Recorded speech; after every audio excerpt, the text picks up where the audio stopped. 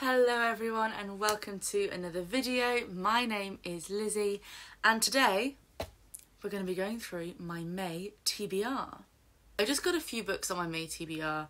I'm going for 5 this month. I will almost certainly read more than that, but you know, I just want to chill out slightly on the TBRs so I can read other things that I fancy along the way. So as always, we're going to start off with my challenges for the challenges I set myself across the year, and then I'll show you some of the other books I plan on reading this month. So first of all, I am doing Buzzword-a-thon this year, and the buzzword for May is a book with a direction in the title: up, down, left, right, north, south, east, west, etc. And technically this is a reread for me.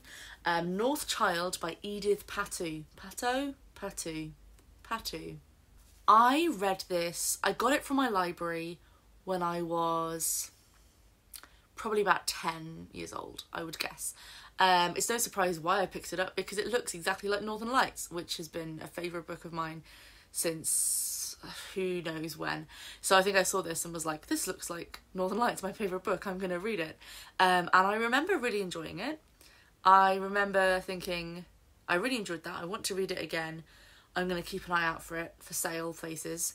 And a few months ago, I found it in a charity shop. It was only like £1. I've been kind of, keeping half an eye out for cheap copies for years. So I'm going to reread it, finally. I remember very little about this book, but it's a girl who goes on an icy journey with a polar bear, which you can get from the cover. Also, I don't know if you can see on camera, or you can because of the snazzy light. There you go. There's like a compass that's like shiny on the cover, so obsessed with that. And this is really good condition as well, so looking forward to reading this. Next is my non-fiction challenge. So each month I am picking a non-fiction book to read, and this month I'm going to be reading Heroes by Stephen Fry. I read his Myths book last year, and this is basically like Stephen Fry's telling of Greek mythology. Like, Stephen Fry is sitting you down and going, let's go through in order, let's tell all the stories. I really enjoyed Myths. It was called Myths? Mythos. I really enjoyed Mythos.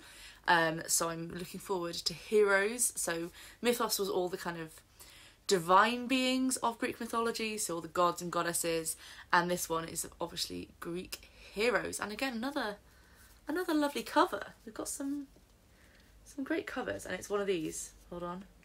Ta-da!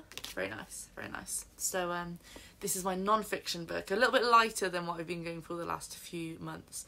Thought I'd go for something a bit more of a gentler read for my non-fiction book. Then the third challenge is my Tudor TBR. So every month I am reading a book about the Tudors from my shelf of Tudor books, and this month I'm going to be reading Uncrowned Queen by Nicola Tallis. This is a non-fiction book, a biography about Margaret Beaufort, the mother of Henry VII. I am really excited to read this. Margaret Beaufort is such an interesting figure, such a fascinating figure, and there's a lot of kind of lore about her, I feel, but I'm really excited to read about her actual life, as someone who is sort of overshadowed by some of the larger personalities of the Tudor era. And also I went to visit Pembroke Castle last summer, which is where Henry VII was born and where she lived, and there was lots of really interesting stuff about her there, so that made me more excited to pick up this. So yeah, I thought to have a change. I've read a lot of Henry VIII's court kind of things recently, so a slightly different part of the Tudor era, a different figure who I don't know as much about. So looking forward to reading about this lady. So those are all of my challenges. Now I just got a couple of other books that I'm hoping to get to this month that I thought I would mention. So next one is, what's it called? The Oracle's Queen by Lynn Llewellyn. This is the last in the Tamir Triad. And I want to finish off the trilogy. I want to have read the whole series, and this is a trilogy about a princess who is disguised as a prince by dark magic in order to survive, as there is a prophecy that a female heir will take over the kingdom. And the last book was, I mean, it's always a bit weird. Lynn Llewellyn stuff can sometimes be a bit weird, but it was very, very good, and there was a sort of, reveal moment at the end. So this promises to be a big conclusion to the story. This is a prequel trilogy to or it's sort of in the same world as the Night Runner series. So I'll be interested to see if there's any like Easter eggs for the Night Runner in here as well. And finally, the reason this TBR is a bit shorter than usual is this brick here. How long is this book? Actually, it's not as long as I thought. It's like 660 pages, but because it's hardback, it looks immense. And it is Queer Square Mile, which is a short story collection. Queer short stories from Wales. I'm queer, I'm in Wales, and I love a short story. So, of course, I had to get this.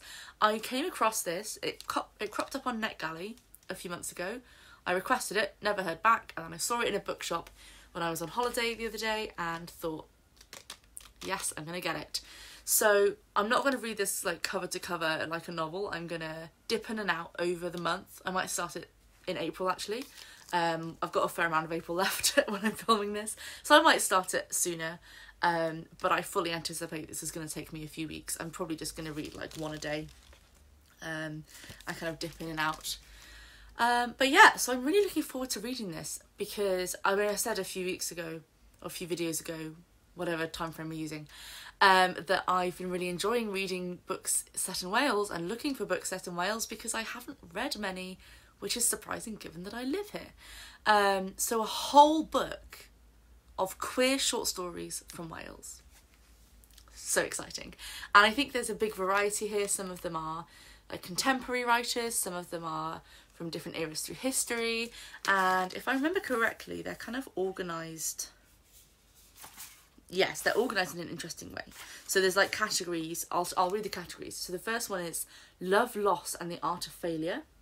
There's Disorderly Women, Transformations, Hauntings and Other Queer Fancies, Queer Children and Internationalisms. Those are the categories.